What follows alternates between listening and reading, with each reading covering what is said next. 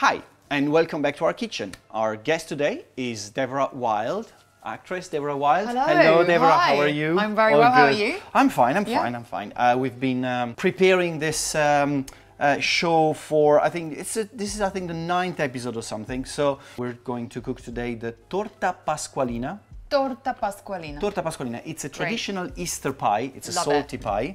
We prepare it with spinach and ricotta cheese, and we're going to do it from scratch. You're going to do it from scratch? No, we're going to do it from scratch. Okay. You ready? I'm ready. All right.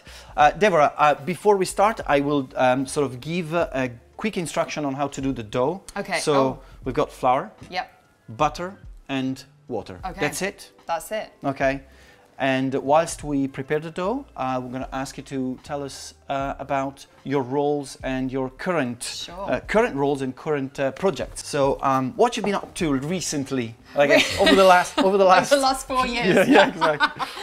Well, I was in a game you probably don't know it, Baldur's Gate 3. Okay. Yeah, so I was in that for 4 years. All right. I was also in Cyberpunk. In Cyberpunk, In Cyberpunk, okay. Yes, which I think I saw. Oh, it's right there. Look, what perfect timing. Perfect. Hey, that's great. There we go. There she is. Okay. Also, Total Warhammer 3. Okay. I played the Tsarina. And a whole host of other games over the last 4 years. 4 years, yes. Okay. But I also do traditional TV and film acting as well. So I was in a TV show called Pandora, like a sci-fi show. I was in a show called Hollyoaks. So a lot of things. All right, a lot of things. How do you get into games? It's a good question. Okay. I really had to even think about it. How'd you get into it? Well, a bit by chance and a bit how should I say it? Just a bit targeted and a bit by chance. Okay. So I'll talk about my journey because that's really all I can talk about, to be honest. I had been an actor for 6 years. Okay. And I'd always heard people tell me, oh, you have a really nice voice. And I'd be like, such a weird thing to say to someone, when they're not singing or when they're not doing something that they're actually using their voice, so you'd be just talking. And they were like, you should really be on the radio or presenting or something like VO that. stuff. Yeah. Okay. And I was like, you know what? I've done traditional acting for 6 years. Let's try and see what voice is about, because I didn't know a lot about it. We covered it a bit in drama school. I had a little voice reel already. Okay. And so I sent that off to a few agents. Didn't hear anything back, which is pretty normal. You know, I'm used to the rejection. So I was just like, yay. That's going well. This is going well, better keep going. Yes, yeah, you're right. That doesn't make a lot of sense, but I think maybe I was just expecting it, you know? Okay. And I didn't put too much into it. I was like, I'm gonna try it. If it works out, great. If it doesn't work out, then that's fine, okay, that's fine. Yeah. So yeah, and then the second audition I ever did was for Baldur's Gate 3, which was voice and motion capture. And I literally just did that in my living room, shot it on my phone. And here we are 4 years later, which is quite crazy. Yeah. It's quite crazy. And how do you do a voice sample? Is it, you record yourself and that's it? You read some lines from a script, or? Yeah, so they'll usually send you some lines of your character, but more often than not, you won't know the game. So all the games are coded. Okay. And you won't know. So I didn't know I was auditioning for Baldur's Gate 3, which actually I think is a really good idea, because I think I don't have an expansive knowledge of games, but if I knew I was auditioning for a huge game, I think I'd put a lot of pressure on myself, and I'd be more nervous to do a better job. So most of the time I don't know what I'm auditioning for. I get some of a character bio and some lines, and then I will just record it at home, either on a microphone that I bought, a professional mic, or sometimes just even on my iPhone. Okay. Which works. Go under a blanket to dampen the sound, and it just really works. Okay. So yeah, and then if you have to do an audition for motion capture, which sometimes you do, sometimes you don't, again, I just shoot it on my phone. You know, you got to show obviously how you would move as the character. Okay. So it's fairly simple, I suppose. It's not unlike an audition for film and TV, but obviously people aren't looking at your face necessarily. They're listening to your voice, which takes up some I guess of the pressure off. I don't know if that's true or not. watched a lot of movies, but probably less pressure when you do, and you can do more takes when you do it at home, and it's so like, I'm going to do this very, very well, and I'm going to try my best, whilst if you do it for film, it's like, you got your 5 minutes or whatever, and it's over. Yeah, well, a lot of auditions now are still self-tapes. Okay. After the pandemic, obviously, you know, things during the pandemic, everything was online, self-taping from home, and now that's kind of bled into where we are today. Okay. So even if you're auditioning for film and TV, you're still probably doing it at home. Oh, right, okay. But it does take the pressure off completely. I think it's well. There's pros and there's cons, right? It takes the pressure off, but then sometimes you get stuck into this thing of like, I'm going to do 100 takes. And that's like a bit detrimental, because I think you get your first, it's your first take is probably a good one, then maybe the third one, and you're done. By take 100, and trust me, I have done things. Okay. I have done like up to, maybe not 100 takes, but I've certainly done 30. By the 30th one, you sound the same. You've learned it in a certain pattern, so it's really exactly the same, but you're looking at, if this is for film and TV, you're looking at yourself and you're like, okay, that eyebrow is like, that's not right. No. This is like, oh no, my ear is sticking out a bit here. And you're just like, this is pointless. Yeah. So I try, for voice I'm a lot better. I will just do maybe 3 takes, and I'll pick the best one, and I'll send it, and I'll be done. But for film and TV, I can be very nitpicky. Very nitpicky, yeah. Right. Dough is ready. I didn't even notice you did that. We've got it. You're a pro. We're gonna put it in like half an hour in the fridge. Okay. And whilst we do all the rest, so we have it ready for later. Great. So the dough is keeping fresh in the fridge. So we'll start doing the spinach. Can I ask you to do the onion, please? You can. I think we'll do half of this, I guess. How? Just diced? Finely diced? Finely diced? You can do that. You can do that. That's great. Yeah. Yeah. So Devora, this Baldur's Gate thing, which is, you know, has been going on for 4 years. Yes. Right. So, what's the current? You know, how involved are you now? Because when you start, it's just a job, right? It's a thing. Now you're getting to a point where you're very much an integral part of it. Yeah. So how did it evolve in your working life and all that kind of stuff after 4 years? Well, I suppose I am a bigger part of it now because there's been such a big reaction to the game. I think with a lot of games, this was the longest project I've ever been on. Let's start there. I've never been on obviously films that never take 4 years anyway. I've never been on a TV show that's been 4 years. So 4 years is a significant chunk of time, and you get to really know and really love your character. So yeah, I suppose at the beginning when we started, also we didn't really know how long it would go on for. I think first of all, we knew that it was early access, but we didn't know if it was going to go beyond that. So I think initially we were signed up for, or I was signed up for a 2-year project, which is still pretty significant. But it was very sort of stop and start and things like that. So I guess, wait, how am I cutting this? Like that or like that? Just any way I like. Exactly. You know what? That's how we take the initiative here. That's good. That's good. And yeah, so I had a very small bio about this character, and so I kind of went in. I obviously did my audition. They'd seen the audition. They'd liked it. And I was very free to kind of do whatever I liked and shape the character how I liked. Obviously, we had directors helping us and the writers, which was just, I mean, I couldn't have done it without the writers of this game. And shout out Kevin Van Ord, who was the lead writer for Lae'zel. I mean, as you know, you can't have great acting without great writing. So I was just very lucky, and everyone's very lucky on Baldur's Gate to have such incredible writing to work with. And from then on, it was just a really good time.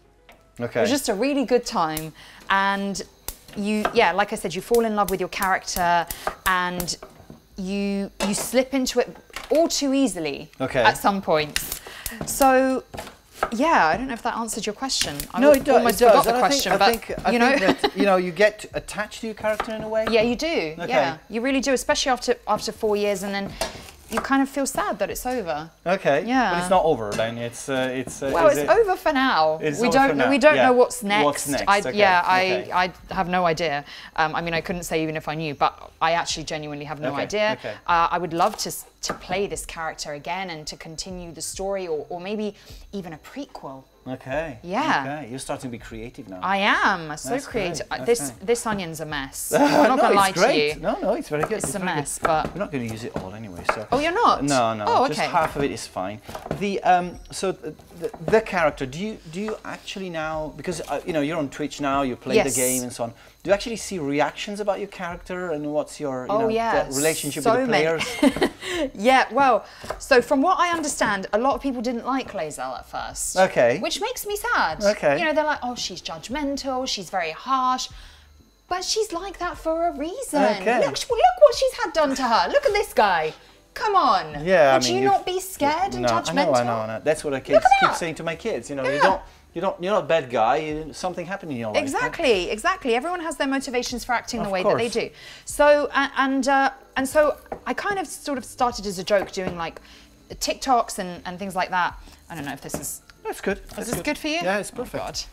No, completely messed this up. No, it's okay. It's okay. There we go, sizzling away. And I just started talking more about the character and like explaining and doing kind of fun things. And it's funny because at the beginning everyone was like, it's you know, quite funny. And then obviously people had the chance to play the game more. And they were like, you know what? I've really given Lae'zel a chance. And she has a real character growth and a character development that I didn't expect. Okay. I just think she's one of those characters that if you meet her at face value at the beginning of the game, you might be turned off by her. Okay. Fine. But you know, she's just a complicated female character, and not everyone likes that. Of course, yeah. So yeah, but I really appreciate that people have given her a chance and people genuinely love her. So that's been incredible for me. Sometimes in games, you know, it's hard. We see it's hard to really bond with characters because you know they're not real people, right? So yeah. It's. And of course, you know, graphics are incredible now, and they're, you know, real life-like and so on. But it's not always that easy to sort of create that bond. No, I'm gonna get more spinach. It's not. Don't worry, I'll be here. I'll be here giving it a little stir. It's good. It's good. There we go. There we go. Yeah, it's not easy, you're right, and this is why why I think Baldur's Gate, and people are saying, you know, why. People are like, how is this game so incredible? How, you know, Game of the Year, it's so good. And the reason why it's so good is because all of the elements just came together. The writing, the production design of it, the values of it, the character creation. The acting is a very small part of it. I mean, I think we get a lot of the attention because we've talked about it a lot online and we're very vocal about it, and actors do get a lot of the attention because they're the actors.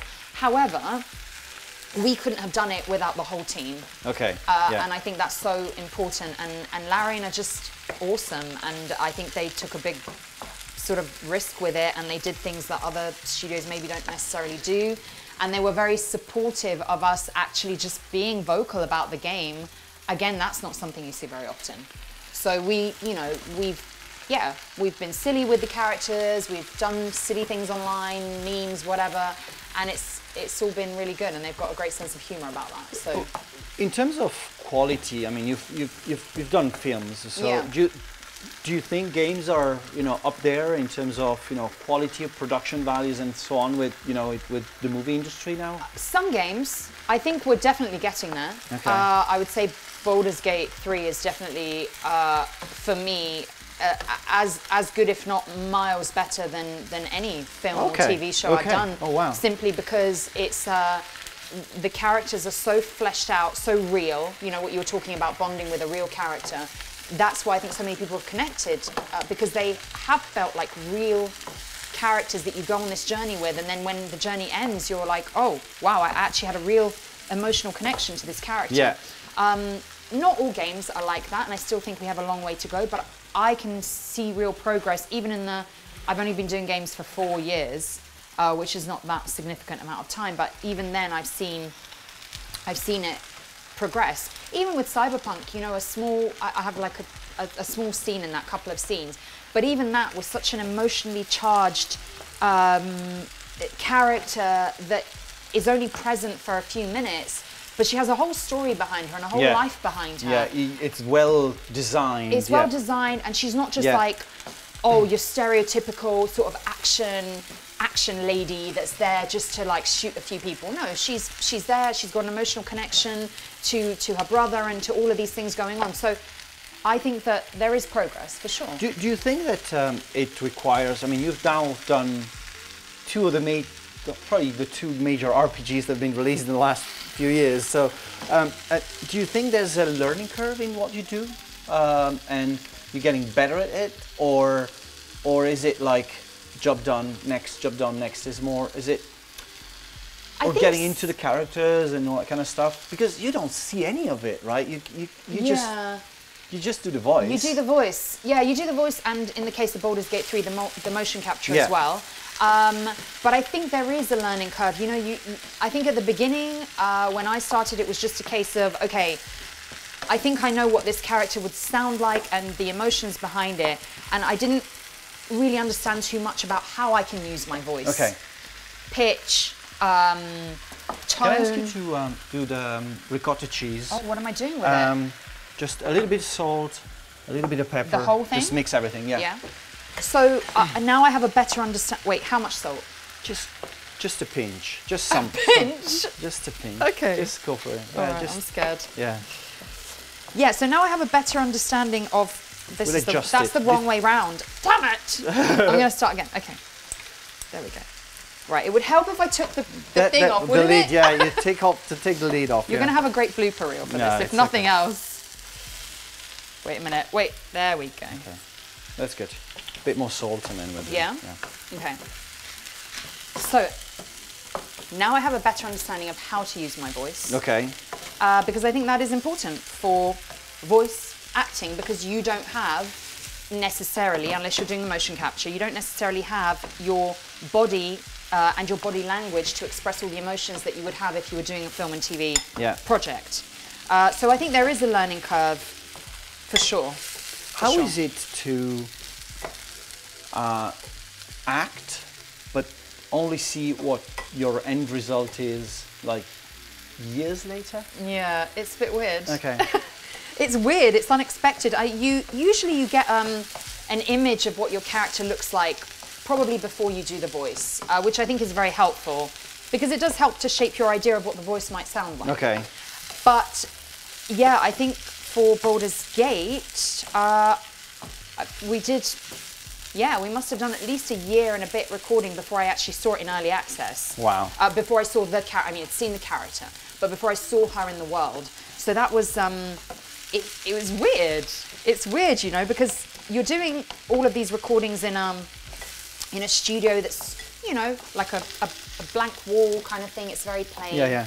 And so you really have to use your imagination, because, as you know, it's a fantasy game. So you've got dragons, you've got monsters, you've got all sorts of things. The environment is so rich and so beautiful, and you're having to imagine all that, really, and match your emotion to that.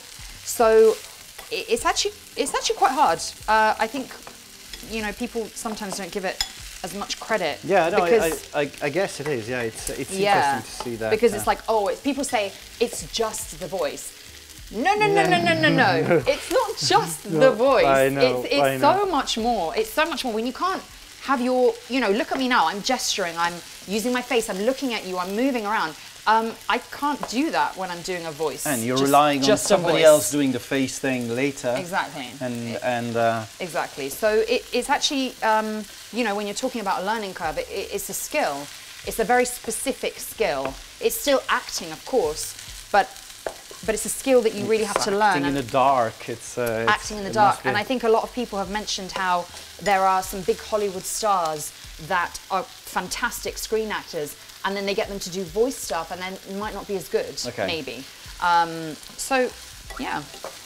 There was I don't know if it's done now anymore, but okay, can I ask you to add an egg? I've done this very creamy. This is really good. You can add an egg now inside. Great. Yeah. I mean, you're actually cooking. I mean, this is really good. It's really good. Yeah, I do have some eggshells in here, but don't worry, I have removed them. Is it not on? I thought we did. I know. I thought I said how to do. Can you turn on the oven, please? I will turn on the oven, Mark, of course. Yes, of course. See? 180.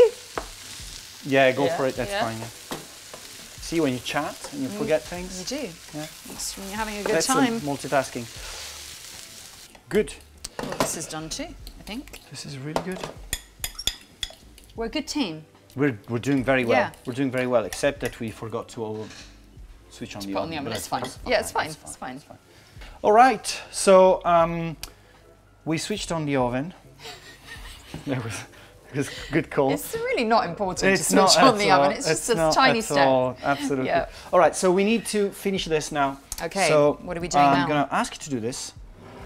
So put everything in here, and then we'll put the spinach in, and we'll mix it with the Parmesan cheese. And in the meantime, I'm going to collect the wine bottle. Oh, please. That's arguably the most important step. Yeah. More important than the oven. Of course. For sure. That's for sure, yeah. For sure.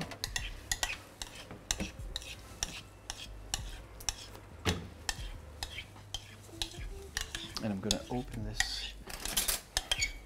What is it we're having? We're having, all right, so the thing here that we do is we mix, this is a northern Italian dish, so we put a southern Italian wine. This is from Sicily. It's called Sicily. Grecanico. Grecanico. Lovely. What do you think of my Italian? Actually, one thing I was going to ask.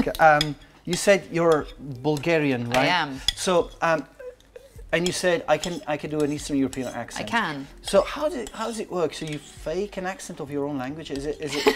And because if you ask me to do an Italian accent, I can. Well, I know English.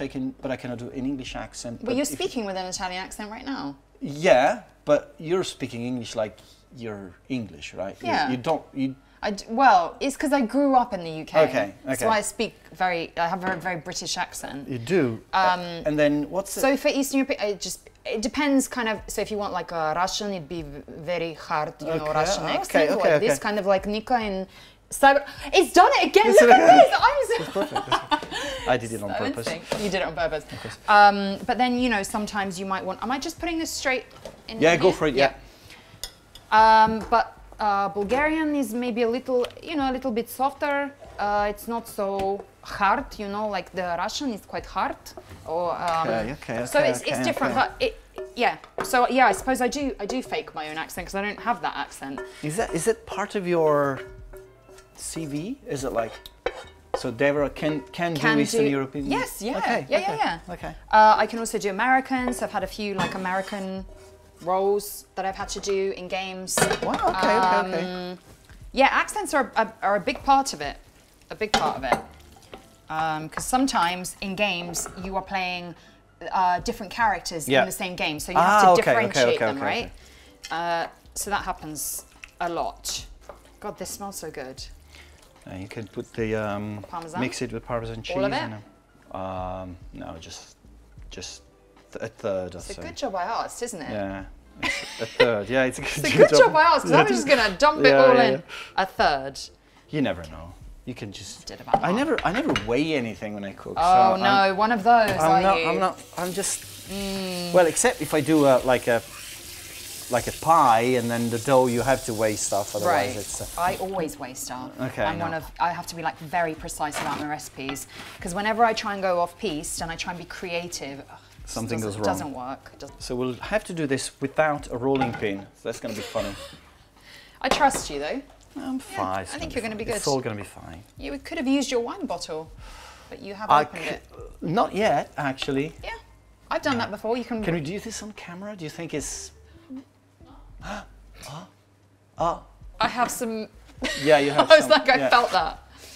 Like I said, this is going to be a great blooper reel. There we go. That's good. Yeah, good. All right. Using a bottle as a rolling pin, is that okay? Yeah, we can do that. I mean, well, is it? Can we do this? Can we use a bottle as a rolling pin? Yes. Okay, thank you, Enzo. But I think you have to. Okay, no, that's good. All right. I was going to say you could wrap it because then that might come up. No, but actually you're doing very well. You're doing very well. See? There we go. It's I don't think this show is actually going to teach anyone to cook properly, but that wasn't the purpose. We're doing our best. Oh, yeah. We're doing our best. very good. Yeah. It's good. good. It's It's actually working very well. It's probably going to take about half a day to do this, but... Oh, it's good. It's looking good. How thick does this dough have to be? Is it just going on the bottom? Yeah, just go on the bottom and on the side of it. So. Okay, I picked a very complex recipe, but I think it's good. It's okay. It's just that when you cook, you need some tools, right? You do. You do. Nah. I love that. When you cook, you need some tools. Yes, you do. And then the bottle would be very sexy with all the flour on it. Very. It's all working out. It's all working out. And you've learnt a hack from me today as well. Yeah. So you just said you can't really say what you're up next. I can't. Are you still willing to sort of mix your career between games and movies? Are you what's Completely. your Yeah, absolutely. I don't really see them. I know we've talked about the differences a lot, but I don't really see it as that separate. It's acting is acting at the end of the day. Yeah. You're still doing the same preparation, approaching the character in much the same way, thinking about the character's motivations or all of those things. It's just because it's a voice project doesn't mean you do less work for it. Yeah. So yeah, I like working across all mediums, film, TV, theatre, voice, motion capture, whatever it might be. So yeah, definitely. I want to do everything. Because it's fun. It's fun to do different things, I think. And having spent 4 years now on a video game and other games doing them meanwhile, it would be great to do other stuff. But actually what I've realised as somebody that had very little knowledge of gaming is how much I actually really love video games. It is actually an interesting thing because we were saying before, I think the quality in general of games is going up dramatically. Absolutely. And you start having this kind of production values that are really, making it more professional. And I remember, when we started doing, voice acting, for games and such, it was very much like, what do we do now? Yeah. What is the right process? Yeah. And there is no process. No. There's no process at all. And now it's getting a bit better, but it really depends on the studio now. It does. But I think you're right. People have more respect for video games, and as they should, because as we've discussed, it's not an easy thing to create these characters, voice these characters, not to mention all of this stuff that goes into then actually designing the game. I mean, I don't know anything about that, but that's, to me, seems like really difficult because I have no knowledge of it. So it is, and it's still a relatively new medium, which is why it's so exciting, actually, as an actor, to be involved in something like that. And people still don't know much about motion capture and how does that work? How do you record that? How does, how technical it is? And so I think as an actor to be involved in that and to show people through projects like Baldur's Gate 3 that actually the storytelling can be just as immersive and brilliant and entertaining as any TV show. Yeah. Maybe even more so because you're in it, right? You're in the game as the character is really quite amazing. It is. I mean, we talked a little bit about the process. Can you tell us a bit more about it? How it actually works. So, who is involved in the different stages? There's a screenwriter or there's a writer, right? Yeah. And is the writer dictating the character? Is there a story guy? Is there, how does that work? Yeah, I mean, I don't know lots about this. As far as, my kind of knowledge from the acting side is they've obviously created, by the time we come in as actors, obviously a lot of the work has been done already. The story has been created, the characters have been created. I don't know if they storyboard it, they probably do, and have all the dialogue trees and the branching options and all of this stuff. And then for Baldur's Gate 3 specifically, every character had a lead writer and then a team of writers that were responsible, because obviously we've done hundreds and hundreds of hours and different endings and things like that. So, yeah, so then we do our audition, hopefully get cast, get the job. And then when you go in, it's you are in the studio, and then behind the glass, there is a team. So you have a director who is listening to your performance. You have a performance director who is watching your movements. So this is if you're doing motion capture. You have an audio engineer, and you have a motion capture engineer. So they're all working together to we're all working to create this performance, essentially.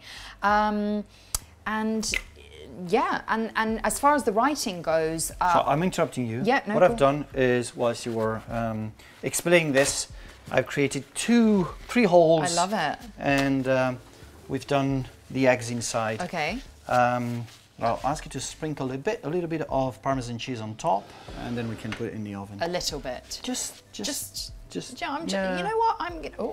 Oh, that's very Italian. That's how we do it. It's like abbondare.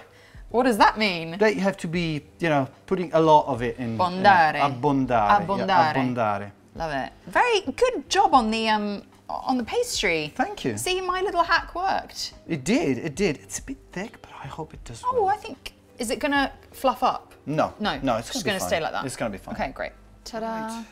I think whilst we wait, we can finally open this bottle, finally, right? yeah. I thought you'd never get to it, to be honest. I know. So, as you were saying, in terms of the writing itself. So the writing, okay. So yes, I explained the structure of the writers, and then I never had direct contact with the writers. Okay. But what tended to happen was I think I mentioned this at the beginning. I came in with a very, a small bio about the character, and then I sort of made my choices, and we went from there. But then what would happen is, I think the writers would watch what we'd done, and then they would say, okay, for example, Lae'zel, she's coming across as a little bit more sarcastic or a bit more dry, and then they would put more of that in. Okay. So it was collaborative, but we never had that direct conversation. They would just sort of watch us, and then they'd put a bit more in that. And so that was really nice, because it didn't feel like, okay, it's so rigid and you have to do this, and there's no scope for playing around with it. It was very open. Okay. And that for an actor is just incredible. There's no such thing as a director, right? So it's more like... Well, no, we did have a director, but they were more for us, for the sort of technical... For the performance. Well, for the voice. Yeah, no, I wouldn't call it technical necessarily. It was one director was listening to the voice, one director was watching the movements, and then they would give me notes on the those different parts of the performance, which obviously was massively helpful and needed, because that's how you shape a performance. It's, like I said it before, I'll say it again, it's not just about us. Yeah. I can't come here and take the credit for Lae'zel, because Lae'zel is not just me. She is a product of all of these different people that worked together and came together. So, yeah. Hey. Good. Yes. See? We don't even need to eat now. No, we don't. I think just leave that for later. Yeah. Okay. So we'll have to let this cook for about half an hour. Okay. And we're going to wait enough time whilst to drink drinking. the bottle. So we'll see in half an hour if we're already drunk or not. Cheers. All right, so we're back. We're going to see if the result of our of our work in trying to manage conversation and cooking is done is gone well. I trust you. I trust you. See how it goes. I think the fact that we used the bottle as a rolling pin will have just... I think it will that add... would have been the secret key to making this incredible. And I will do this all the time from now on. Wow, look at that. It does look good. It does. It smells good. Okay. Okay. Well, it does look good. Do we want to just not risk it and keep it like this? Yeah, maybe. No, we have to try it. Come on. Your pastry that you just made casually, just in 5 minutes. Yeah. Look at that. I did. Very good. Okay. See. Okay, I can see the bottom, so it didn't stick. No, to the it bottom, didn't. So it should be fine. But you didn't use the baking paper. No, I didn't. I mean, you were told to. Are you? You're trying to create a case here. I am. Okay, let's try and see. No, if this I think works. it's looking really good. Baking paper or no? Ooh. There we go. Okay. it's not like a Michelin star restaurant serving plate. No, but it's fine. Okay. Okay, I'm going to try and cut another one in better shape. Please do. And see if we can do okay, let's try. Piece of egg there, look. Yeah, yeah. Oh, look at that. Oh, you have to get a shot of this. Yeah, no, you have to. The gooey. Oh my. This perfection right there. That's not even, that wasn't intentional, was it? It was. Of course it was. I mean, yes. Of course. Of course it was. Look at that. Very much like the characters in Baldur's Gate. Yeah. Let's see. Okay. Okay, we didn't do much better, but no, at least but we've that got egg two. is stunning. We've got 2 portions here. Okay. And here you go. So who tastes first? I think it should be you. I'll do. As the master chef. Go okay. on. Okay. Of course, the master chef will always. Is it the master chef always finds something wrong with it, or is it more like I really like it? I did a very good job. Yeah, probably just hype yourself. Okay. Yeah. I will hype it myself. Looks good. Then. It looks good.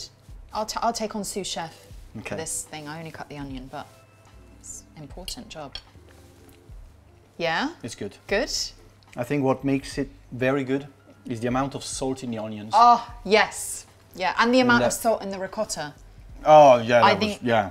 Perfect. Yeah. Yeah. Very good job. Great. It's your turn now. Oh, it's my turn. Okay. You want a fork? Can't wait. Well, I mean, I could use my hands. No. All right, here goes. Okay, maybe not. I want to get all the bits. Yeah, that makes sense. Yeah. Not so elegant. That's fine. Okay. This is thrilling.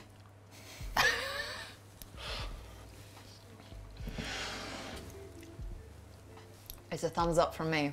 Good stuff. Good stuff. Really good. Deborah, thanks for joining us. Thank you. It's been a pleasure for having having me. you. We sort of, I like it that you bring this behind the scenes look and how things work, which is always, you know, what we try to convey. Yeah. The show is to meet, you know, nice people and to enrich our knowledge about stuff. So Great. you were a great guest. Thank you very much. Thanks you. for having me. Well, we've got to. The wine. Yes. Cheers. Cheers. Cheers.